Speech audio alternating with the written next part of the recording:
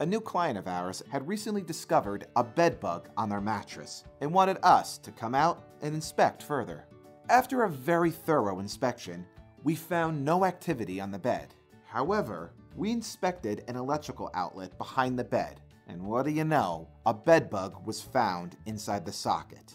So we grabbed our HEPA-filtered vacuums and vacuumed the entire house from top to bottom. Then, we removed the outlet covers in the bedroom and applied a light residual dust inside the wall voids. Once finished, we applied a light liquid application to the cracks and crevices in the room and throughout the entire house. We scheduled a follow-up inspection to monitor the bedbug infestation and apply any additional treatment if needed.